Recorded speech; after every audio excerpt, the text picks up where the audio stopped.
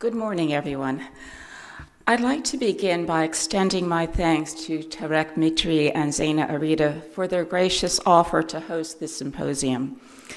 And I really think it's fitting that we are holding this event in Beirut, which, in a sense, is the birthplace of MEPPI. As Zaina has said, it began some 9 years ago with the idea that started fairly modestly around some notion of providing training to colleagues who are working with photographic collections in the region. However, MEPPI has blossomed in many different directions since then, reflecting the vision and commitment of everyone who has participated in this initiative in some way. Zaina, along with our remarkable colleagues at the Arab Image Foundation, have helped to shape and drive this project in very many ways.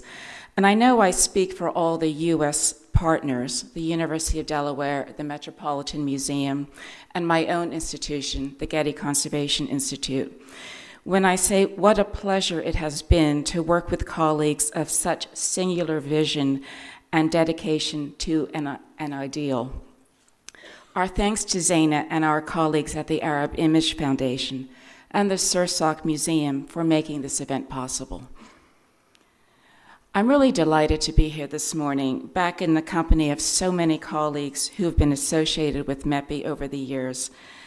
And I'm happy that we're able to welcome this morning so many new people who join us today and tomorrow to share some of the achievements that we have managed to put into effect over the past 9 or so years. And also, more importantly, to explore possibilities for assuring the preservation of the extraordinary photographic collections of this region going forward. Now, it's often been said that photography is one of the most democratic of art forms. Indeed, one hardly needs to have any training at all to hold a camera, to point it at a subject, and to take a picture. And I think most of us in this room can probably reach into our bags or our pockets and take out a smartphone and start taking photographs. For better or worse, we live in the age of the selfie, when it seems that every moment and every mood is worthy of recording in a photograph. Why do we do this? Well, a wise man once said, we make photographs to understand what our lives mean to us. And I think this very simple answer is rooted in the very human and universal impulse to record our presence in place and time. Photographs capture and illuminate our history, dreams, and ideas. They are the mirrors of our lives and the paths that we take. They record our joys and our sorrows. Photography allows travel through time and space. It dissolves borders and it opens vistas. And more than anything else, and more importantly, I think it opens both eyes and minds. And yet somehow, as remarkable as all this is, I frankly think that we take all this for granted, quite possibly because photography is so ubiquitous. As if that photograph, like that person or that monument or that city that it portrays, will always be with us. And unfortunately, we know that that's not always true. While photographs can hold a moment, they too are vulnerable and can be lost, taking the tangible expression of our memories and our history with them. So we know that for that reason, we have to treasure and preserve what we have until the day, as all good custodians must do, we pass that heritage on to the generations that come after us, so that they too can know something about our world and the people and events that shaped us. As Zaina has already said, this day is a momentous one for many of us here, as it marks the milestone in a project that has drawn upon the strengths and talents of so many individuals and institutions. And I know I speak for all the MEPPI partners when I say that the work that we've been privileged to take part in over the past several years, in cooperation with so many individuals and institutions across the Middle East and North Africa has been truly inspiring and exciting for all of us. Sometimes when I've described this project to other colleagues who've not been involved in MEPPI and explained the ambitious program of activities and work that we've undertaken over the years, one of the first questions I hear is, why? Why should institutions like the Getty, which is based in Los Angeles, or the Metropolitan Museum, or the University of Delaware, which are based on the east coast of the United States, all of us so far from the region where this work is undertaken, why should we become involved in a project like MEPPI? Well, I can give you some perspective from the point of view of the Getty, my own institution.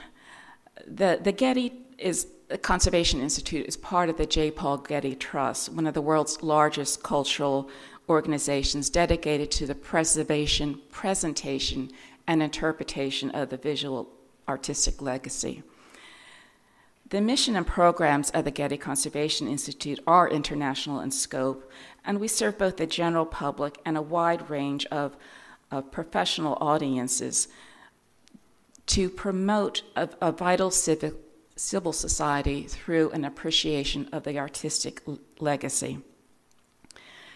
We share with our U.S. partners, the University of Delaware and the Metropolitan Museum, a deep belief in the humanistic values and the importance of intellectual and cultural exchange.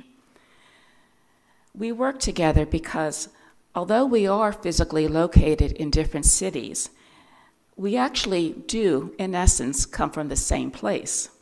That is, from an understanding that the products and records of our lives, what we might call our heritage, is something of immense value and universal importance to all of us. To me, those words, a vital civil society, indicate the most important goal and purpose of our work, and indeed the work of any cultural or academic institution. Museums, libraries, archives, universities are important repositories of our cultural and intellectual resources. But they don't exist simply to be repositories and storehouses. Their real value can only be truly gauged by how and to what degree they are able to inform, shape, and advance the societies that surround them. When we can preserve and make accessible the most important cultural products of our societies, we build more than simply collections to put in museums and archives. We build our people and a sense of who they are in the world. What we preserve also illustrates the values and purpose of our lives and our cultures.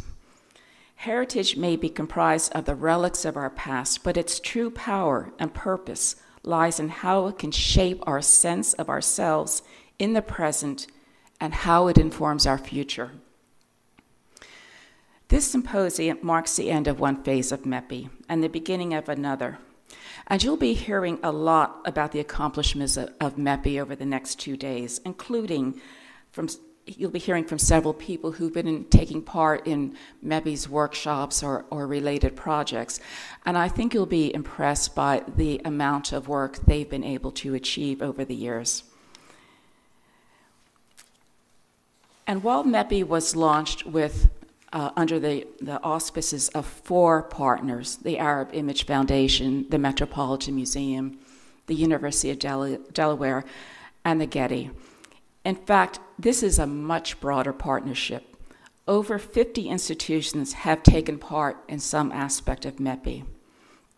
These are the institutions which committed 1 or more members of their staff to participate in MEPPI's workshops and other activities. We recognize that preservation budgets may be small and that staff may be pulled in many different directions at once. But we've seen over the years that MEPPI participants often rise to these challenges and create their own innovative solutions tailored to their own collections, their own resources, and their own institutional context. And we've all been very impressed by that indeed. However, we must take a very clear view of the challenges that lie before us. The eventual effectiveness of MEPPI and the participants who've been involved in it really does depend upon the support from their institutions, but also from the support that they might receive from the governmental entities that oversee culture and heritage, as well as the NGOs and private funding sources that can assist in this effort.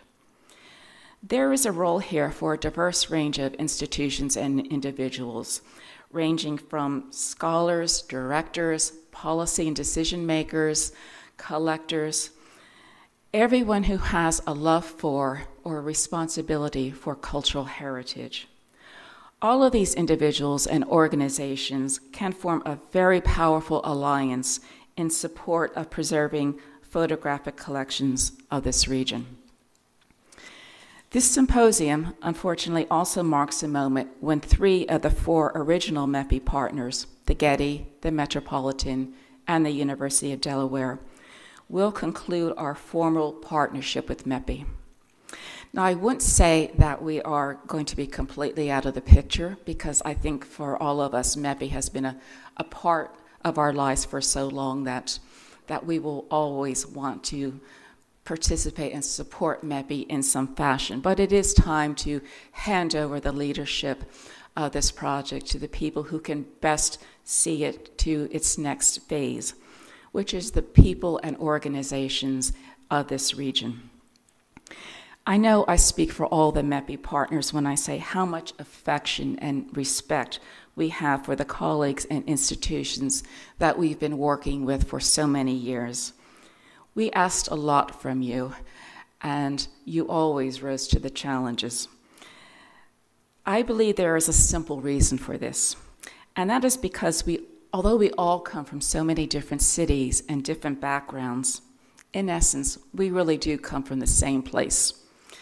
From the shared understanding of why the remarkable photographic legacy of this region must be treasured and preserved. Thank you.